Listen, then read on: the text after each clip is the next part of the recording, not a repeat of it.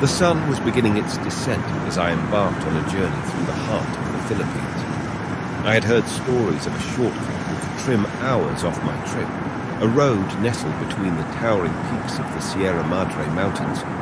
Eager to save time, I decided to take the unfamiliar route. The road started off like any other, winding through lush greenery and picturesque landscapes.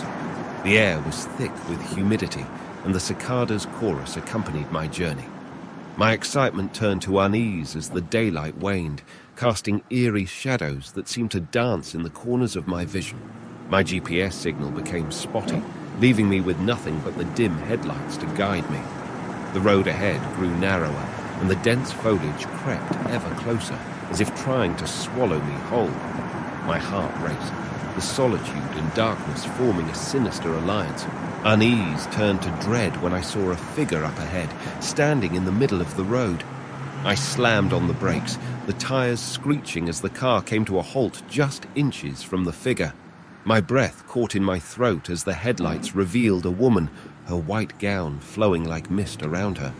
I rolled down the window, my voice shaking. "Are you okay? What are you doing here?" She turned slowly, her face obscured by long, tangled hair. For a moment, I thought I saw hollow eyes staring back at me, devoid of life. My pulse quickened, and a chill ran down my spine. "I need a ride!"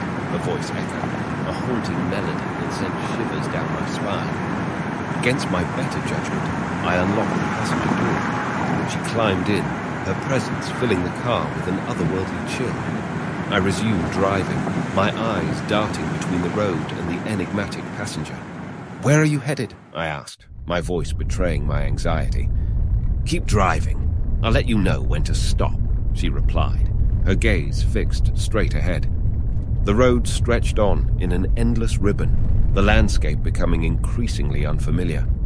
Time seemed to warp, minutes feeling like hours, as I drove deeper into the heart of the mountains. The woman remained silent, her gaze unwavering. A thick fog began to roll in, obscuring the path ahead. Panic welled up inside me as I realized I had no idea where I was or where I was heading.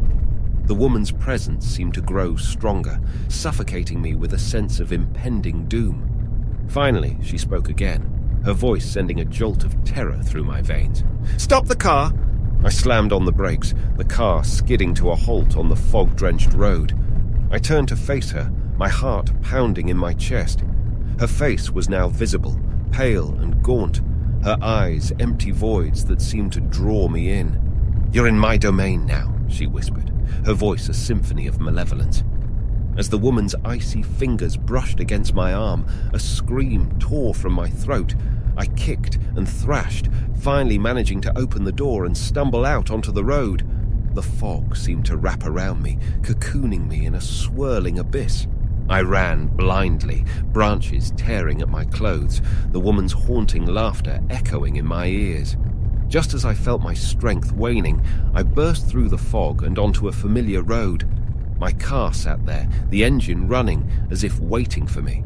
With one last glance at the fog-shrouded nightmare behind me, I leaped into the car and sped away, my heart racing, my mind forever scarred by the horrors I had witnessed.